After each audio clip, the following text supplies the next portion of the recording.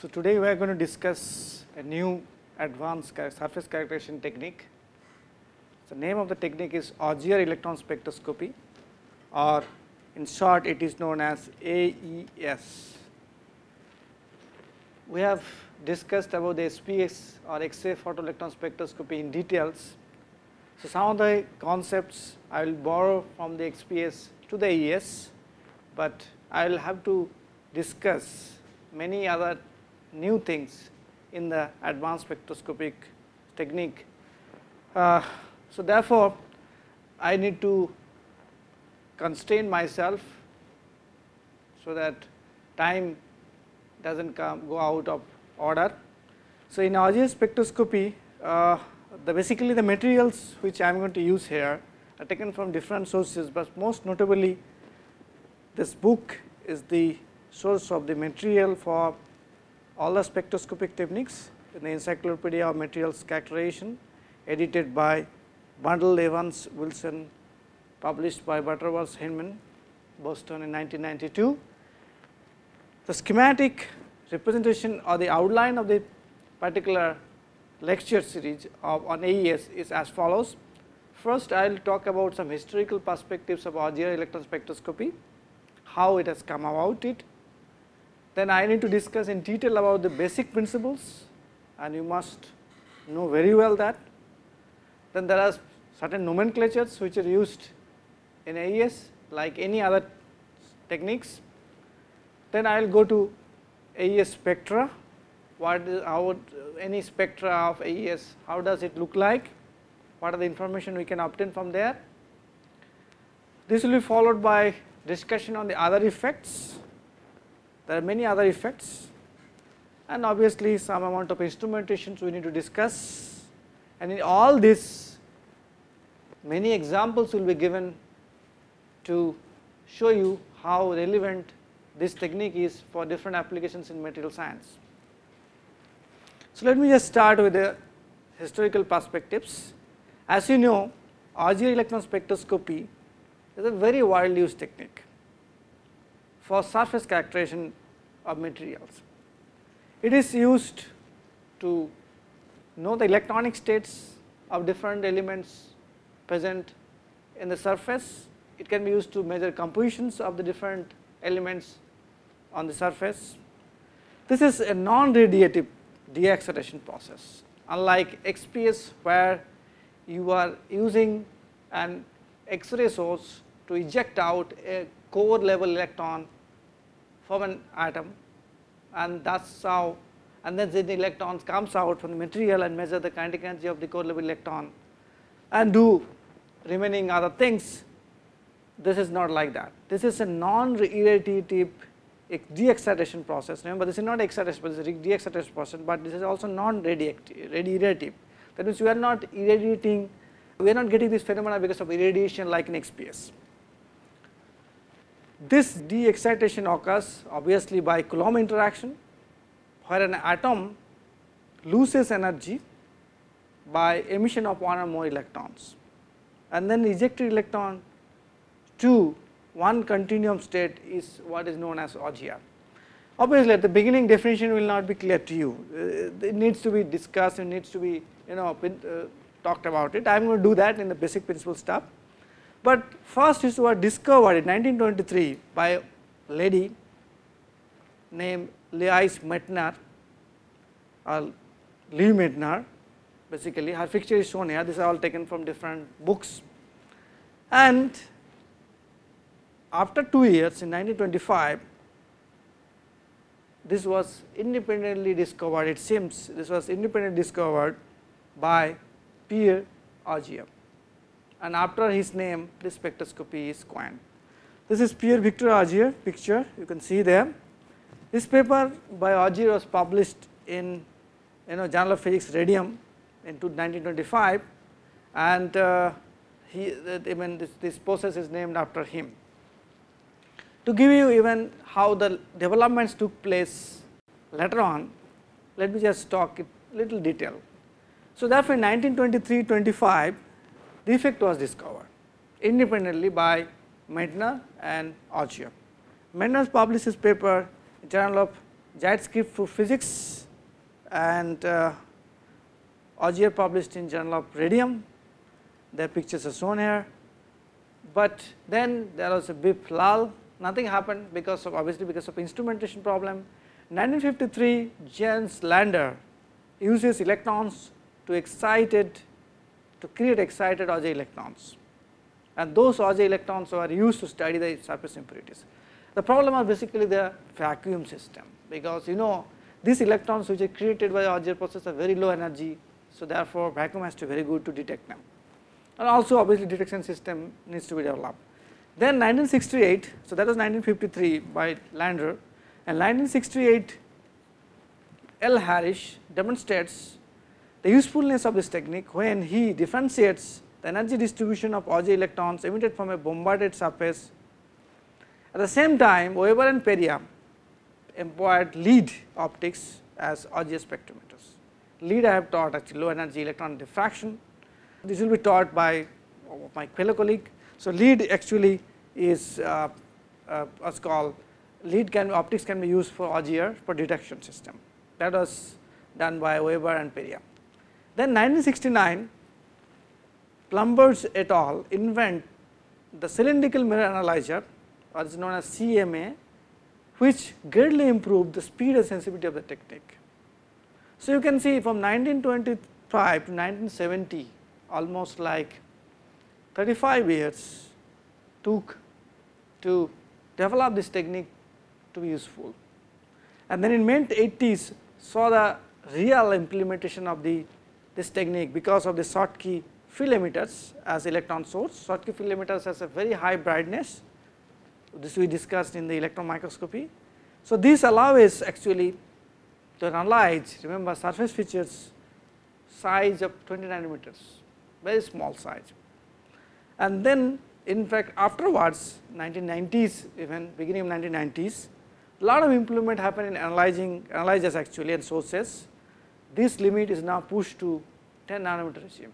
In fact, to be frank, this limit is pushed below 10 nanometer regime recently.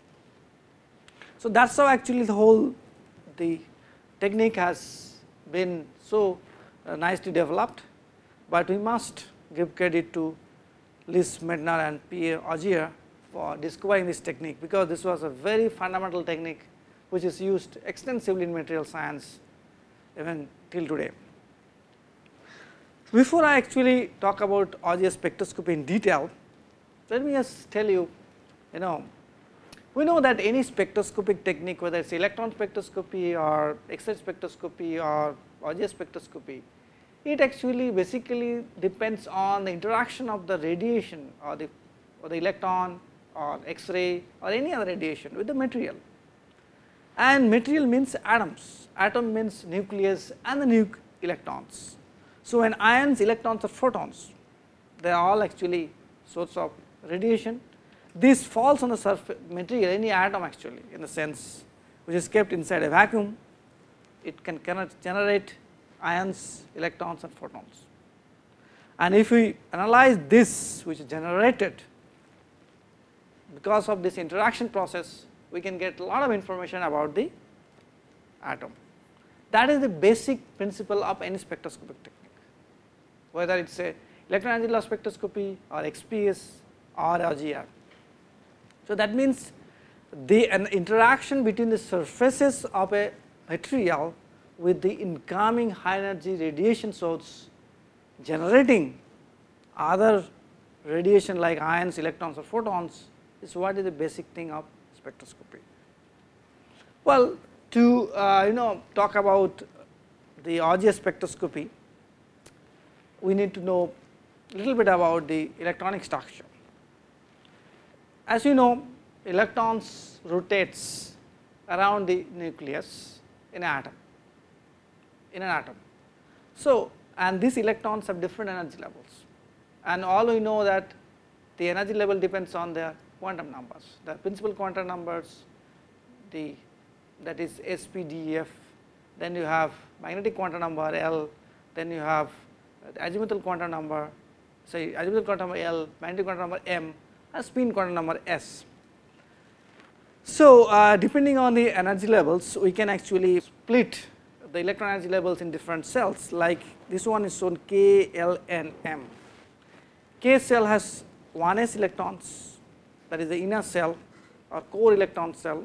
L cell has 2s or 2p electrons. M cell has 3s, 3p electrons. So the binding energy of electron will increase as you go closer and closer to the core level. So that means K level, K electrons will have more binding energies than M and so forth. And then you have basically at the above the occupied cells, you have what is known as Fermi level, and then you have vacuum. Now we can actually demarcate these energy levels in two ways. As you know, in the X-ray nomenclature, this one L basically K is K, so K is K, this 1s. L1 is known as 2s. L2p is known as L23. M1 is known as a 3, actually 3s corresponds to M23 correspond to 3p, and then you have 3d, 3e, 3, 4s and 4p levels and above. That is why actually X-ray people use the nomenclature, and this is atomic nomenclature. XPS we have used another kind of nomenclature. Now if I consider the electronic structure of a metal like sodium, what it has? Sodium has 2 electrons in 1s level, 2 electrons in the 2s level, then you have 6 electrons in 2p levels, correct. So that means K, L1, L2, 3, these are the energy levels created. So in a solid state, the core levels of atoms are little perturbed and essentially remain as a discrete localized levels that we know. And this the valence orbitals however overlap sometimes significantly with those of the neighboring atoms, genetic bands of spatially delocalized energy levels. So after knowing this, now let us talk about the physical basis of OGS spectroscopy. What is the physical basis of this particular technique? Well, I think I talked about XPS. Let me just bring in the XPS concept, and what happens in the XPS concept is we have X-ray source, which is high energy X-ray source. It is allowed to fall on a sample, and this high energy X-rays then basically interact with the electrons, core electrons of the atom, and eject the core electrons of the atoms, leaving behind a hole there. So then once it leaves behind a hole and the ejected electron goes out, and we have analyzed the ejected electron energy levels, kinetic energies, and that is how we actually do the analysis. So if I have to show it very nicely, I can just show it on the board. Let us suppose we have K level, this is K, this is L, and this is M.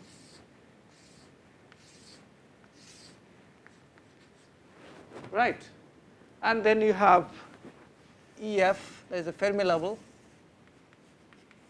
and you have then vacuum, EVAC. That is how the energy diagram of a atom can be represented. Now if I have certain radiation like X-ray photon falls on these K level electrons, and what will happen? Because of these electrons, some amount of this electron, because of this X-ray photon, this electron at K level will be ejected out, and then this passes through, because this is like very high kinetic energy. Normally the incident beam will have very high energy higher than almost 10 times higher than the the binding energy of this electron in the K level. Because of this excess energy of the incident X-ray, the ejected electron will have a lot of kinetic energy, and because of this high kinetic energy, this electron will go out, and that is what we do measure in the XPS. So this is what is used in the XPS, as you know. I have discussed that. This is irradiative process, and this is also kind of leads to create a hole in the K level. Now let us discuss what happens in OGM. So I draw the same thing here again. So I have k level electrons, L cells, and then you have M cells, and then you have so K, L, M, and then you have right. So now I have already created a hole in the k level electron because of this radiation.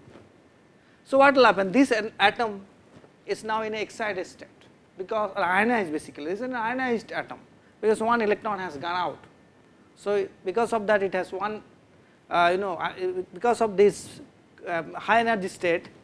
So what this atom can do to come to a lowest energy, some higher level electrons can jump. Suppose this level electron L1 here can jump into this hole or can jump to the k level hole and fill this space. And if it does so, what will happen? If it does so, this electron has jumped and filled the space. So now what will happen? Because of this difference energies between the L and K, some amount of X-rays will be coming out, and these X-rays which will come out can eject out another electrons from the higher levels like M or L, M level or whatever, or maybe higher level, and this is what is called Auger electrons, and this is what is known as Auger process.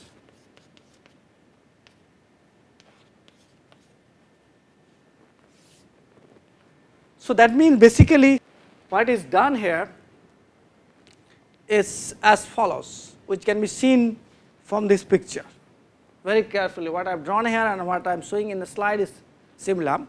So because you have a hole created in the k level as the electron has gone out, so one electron from the L1 level will jump and fill the hole, and because of this there will be some energy released, and this energy can then eject out electron from suppose L23 cell, and this is what is known as Auger electrons. So in a nutshell I can say ionized atom that remains after the removal of the core hole electron is of course a highly excited state, and will therefore like to rapidly relax back to the lower energy state, and it can do by two routes. As you say, one is known as X-ray fluorescence route, other one is Auger emission route. Let us consider, because we are not talking about X-ray fluorescence here, that is a separate thing, we will consider only Auger. So as you say here, this is what is the Auger source. So therefore a rough estimate of the kinetic energy of this Auger electron can be done by knowing the binding energies of the various levels. So kinetic energy is basically Ek minus L1, that is what is the jump, minus L23. This was the difference which has created the energy, and then this is the binding energy of the electron, the L23 cell. So therefore basically Ek minus EL1 plus E23. The kinetic energy of Auger electron is independent of the mechanism of initial hole creation. This is very important. Initial hole creation can be anything. Basically Auger process uses electron beams to create the hole, not the X-rays. So basically it is very clear that the kinetic energy of this Auger electron is independent of whatever the process is used to create the hole in the inner shell or the core level core cells. So normally in XPS, normally what is done is that in practice we use a very high energy incident beam, and the electrons like of the order of 5 to 10 kilo electron volts. So holes will be produced by these electrons, or it can be produced by even backscatter electrons also. So that how I hope now that these two processes, the difference between these two processes are clear to you. So because of the creation of this Auger electrons is totally different from the XPS, the energy of the Auger electron is also very small. Because it is very small, energy is much small as compared to the XPS electrons.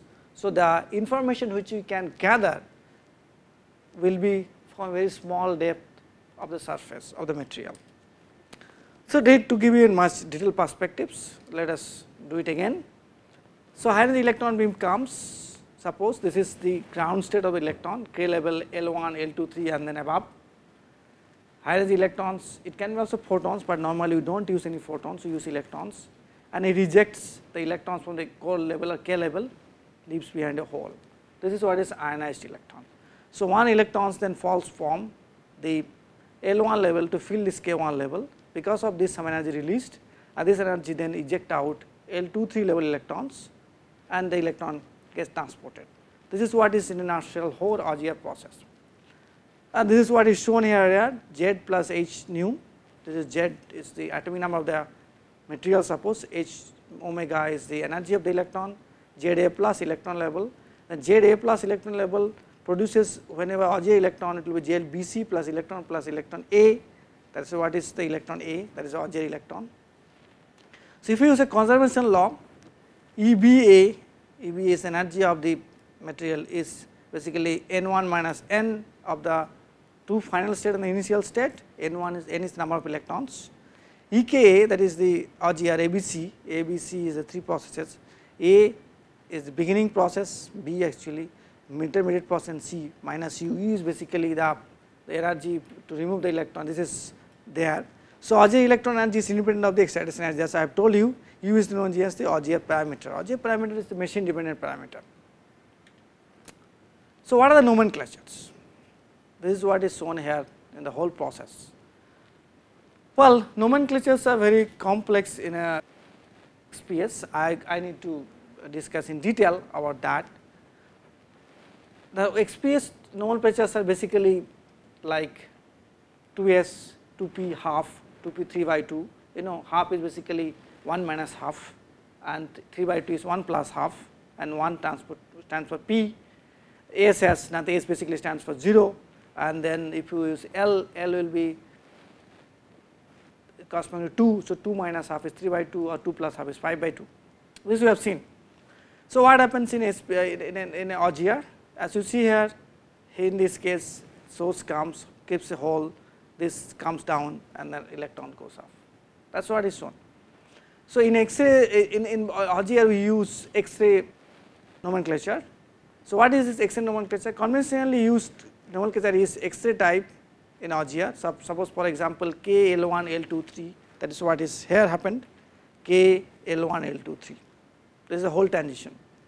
When electronic levels are energetically well distinguishable, it is common to use most sub-indices like L1 2 3, M2 3, M4 5. This also one can use. Very well distinguished atoms can be done there. For a group of transitions, sub-indices are in many times omitted like KLL, KMM, MVV, or for transitions involving levels in the valence band, commonly used V instead LM and OP, for example M4 by 5 V. So, but normally we use this or this, other things are not extensively used. Let me just discuss in detail about a table and to show you so that you do not forget. So, basic nomenclature which is used in the SPS can be written like this. Suppose this is quantum number,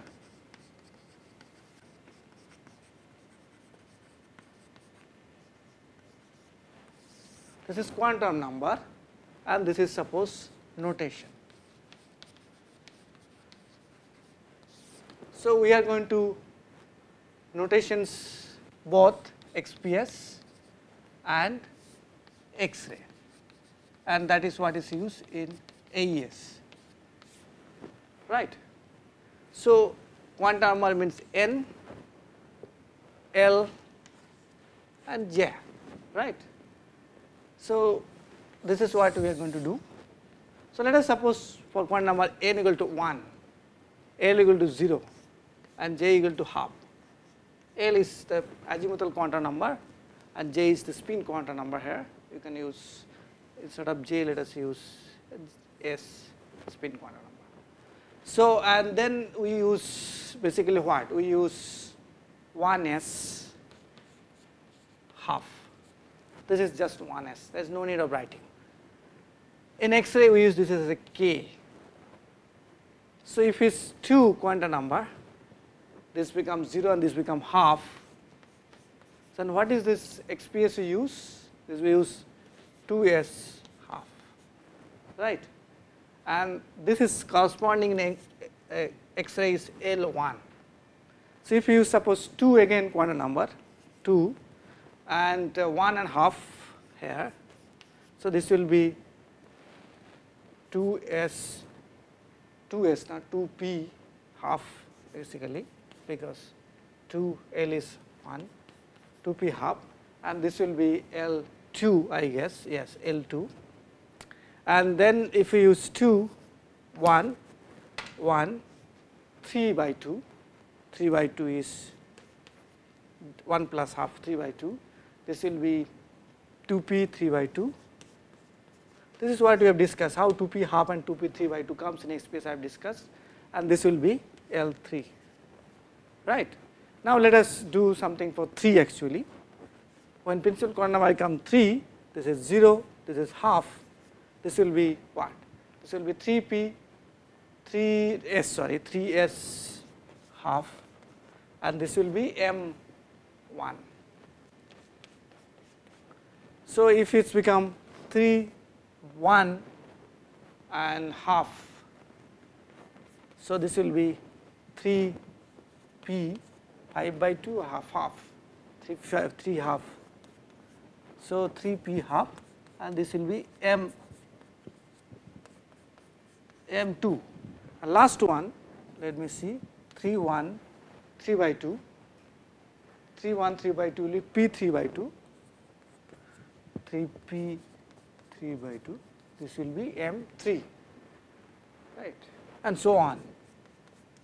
So, as you see here, K stands for 1s half, L1 stands for 2s half, L2 stands for 2p half, L3 stands for 2p 3 by 2, M1 stands for 3s half, M2 stands for 3p 2 by 2, and M3 stands for 3p 3 by 2.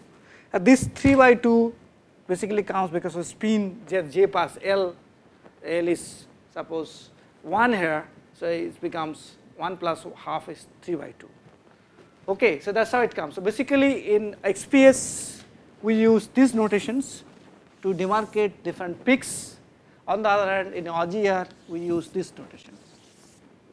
This is funny because these two techniques are same spectroscopic techniques actually, but we use different notations for this peaks, transitions. So that means if there is a transition form, suppose like this one K L1 L23, L23 is 2-3 levels, so it will be K L1 L23 or K LL, both are possible. If there is transition form K suppose L1 M1, then it will be K L1 M1 or K LM or K MM is also possible. Okay, all these things are possible, different kinds of combinations are possible. Well, to give you in a better perspective, so what is the difference between this photoelectron and OGS spectroscopy will be clear from here. Well, as you see here, 1s, 2s, 2p, this is energy level of an atom. At the different electron energy levels, basically then you have a Fermi level quantum band, quantum bands, and the vacuum and the free electrons. So you have an incident X-ray with energy k nu falls on it. It removes core level electrons. This core level electron goes out. So that means the kinetic energy of electron will be h nu minus binding energy of this electron minus phi. Specification is basically because of the machine. But in a OGM, what is happening? You have created a hole. Because of this hole, the electrons from the L23 jumps, and then emitted X-ray comes out.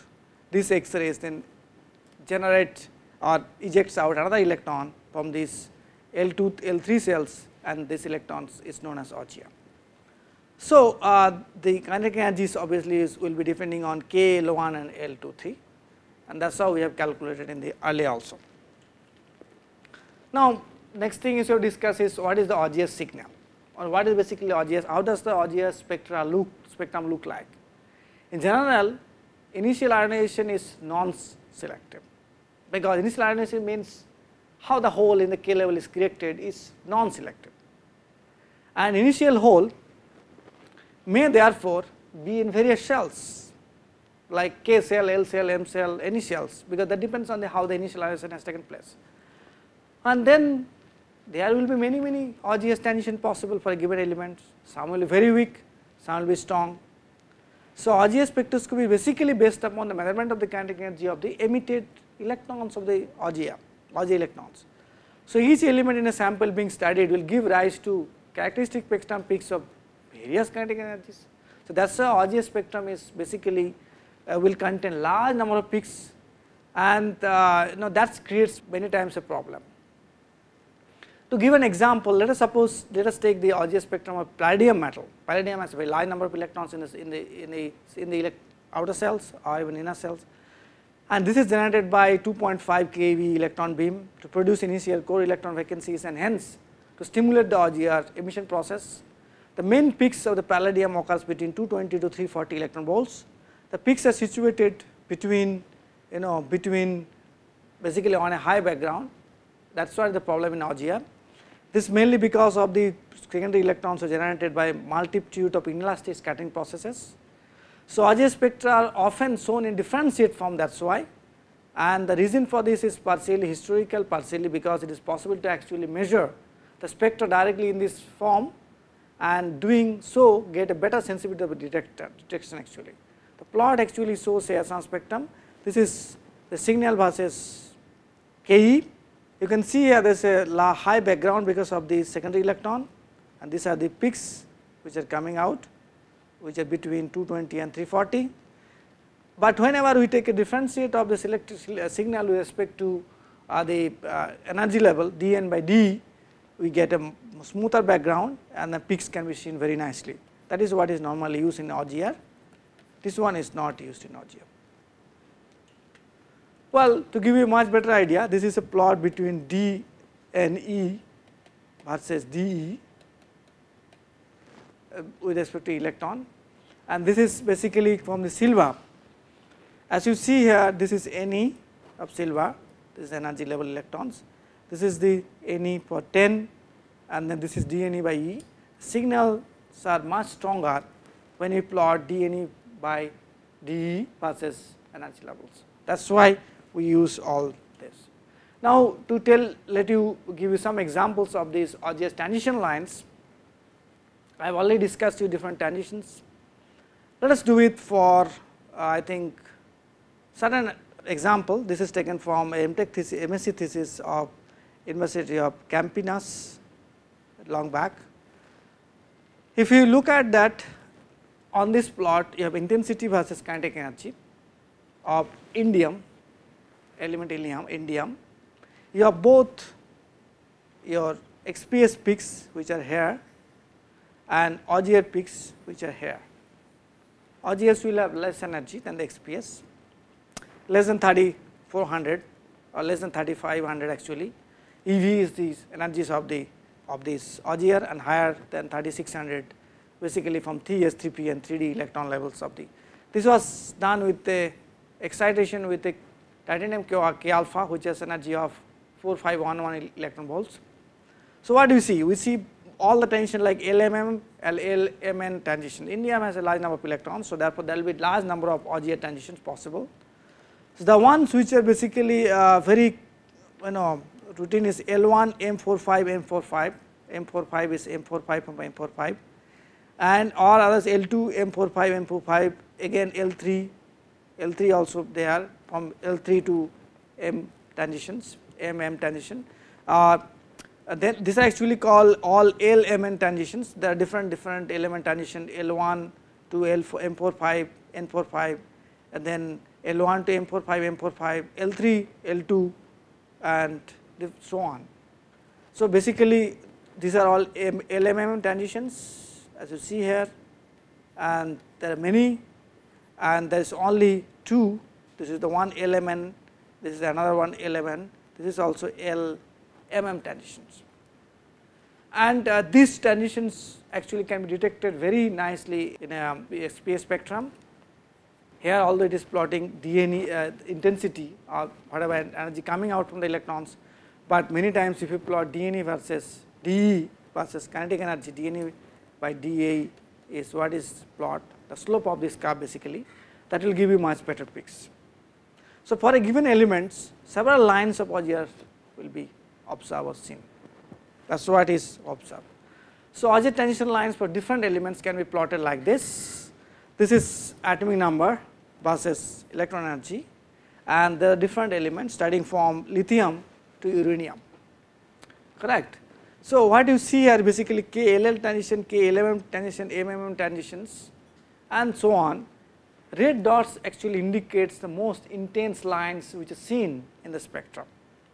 So, I could see here we can observe KLL transition till sulfur, as you can see here, because energy levels are small, the atomic numbers are small. So, therefore, as you go on we can observe seeing LMM transitions from atomic number about 12 to atomic number about 40, and then MMN transitions since at higher atomic number starting from 37 to about 84, 85, and then so on. You can observe actually and higher level transitions like these ones for very high atomic number elements. So, this is very important, because this table tells you what all transition you can expect when you are doing the Auger measurements. I think last one today's lecture I am going to show you is the analysis volume. As you know that when a certain energy source is falling on the sample material, it interacts with the material and it creates a volume of interaction, or interaction volume rather. So, the X-rays comes out from a large volume, then comes out these are actually Category X-rays as you see here, which higher than atomic number 4. A backscatter electron also comes out, secondary electron comes out from a mass level. Auger electrons comes out only from 4 to 5, 50 Armstrong. This is the depth from which it can come out, very small. Depending on the spot size of the electron gun, it is possible to have spatial resolution, very small spatial resolution. In the direction perpendicular to the surface, the analysis volume depends on the electron mean free path. So, mean free path versus electron energy, if you plot, if you see a mean free path, basically first it decreases from gold to bottom to beryllium, then it increases till sodium. So, this is what is these two are the main factor. One is the beam size, other one is the mean free path. So, if you use a perpendicular measurement system here like that, then your mean free path becomes very important.